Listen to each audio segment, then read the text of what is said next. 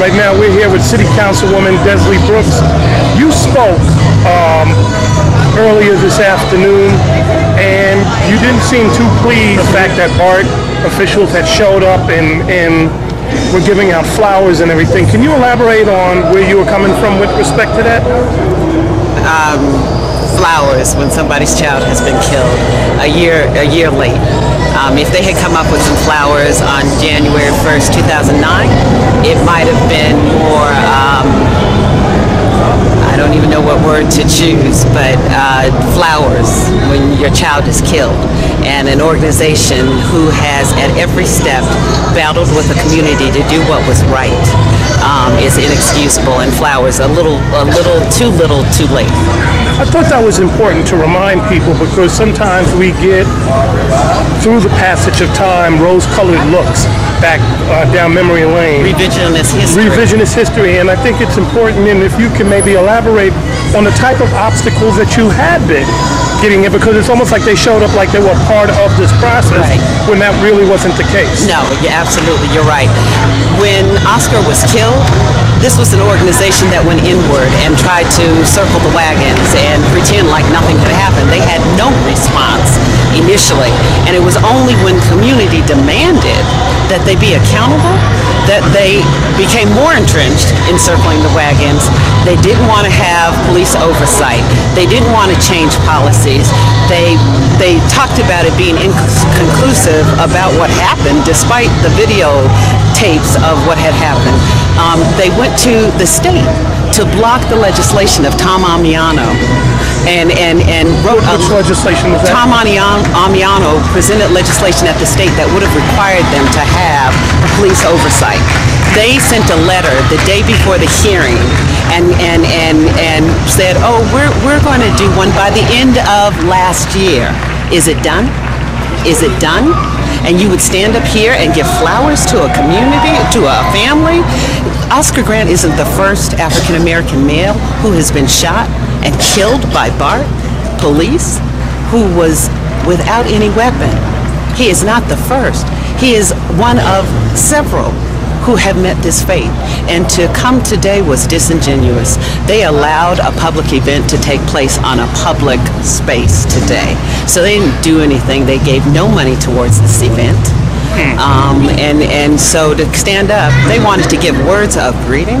Thank you all for coming out today. You know, I watched the news this morning, and it talked about how last night on Bart, they had the best day in their history in terms of operations. Nobody got killed last night.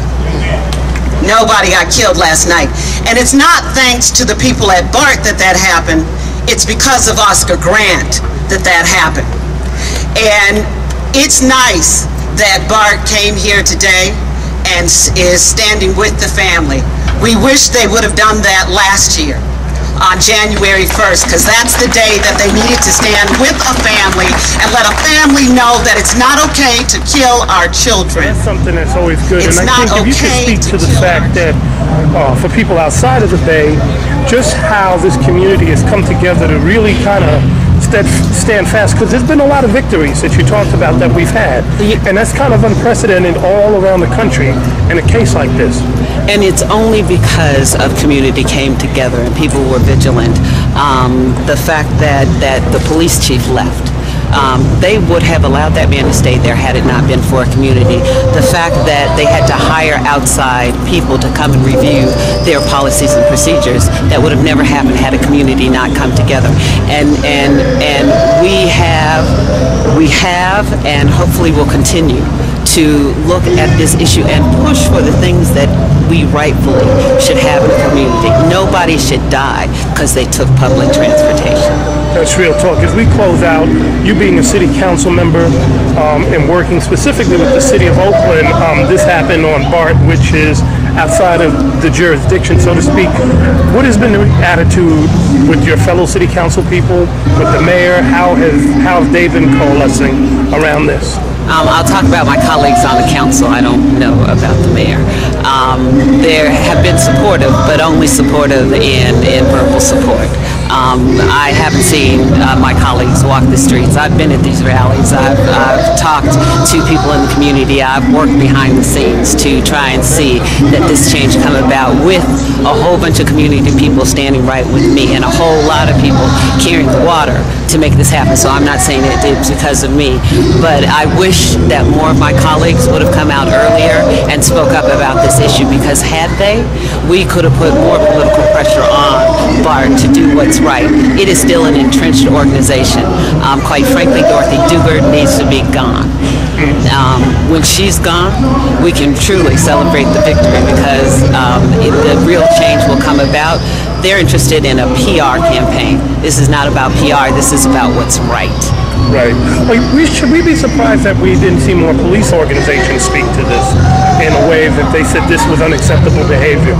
That was one thing that always bothered me, that we didn't see police come out. Many of us went to the funeral when the 4 officers were killed, but how many police officers came to Oscar Grant and said this is wrong? You know what? It's really unfortunate. I work every day with some very good officers who do more than their job, do 1,000%. And it is unfortunate in any profession when there's a bad scene, it's a bad scene. It should not be a reflection of a whole group. And I don't condone bad anywhere I see it. So if it's a bad officer, let's call it what it is. He does a disservice to the rest of the good officers. And so it's unfortunate that more haven't adopted that. Many, though, in OPD were trying to hold him accountable, and they can't all come out and say that, but there were many who rightfully believed that what Desley did was wrong, and made sure that they did what was right to bring him to the point where he is now. And so I commend those officers for the work that they did, and you know, everybody has to find their own courage. Well, there you go. Desley Brooks, we appreciate it. Councilwoman for the City of Oakland, thank you. Thank you.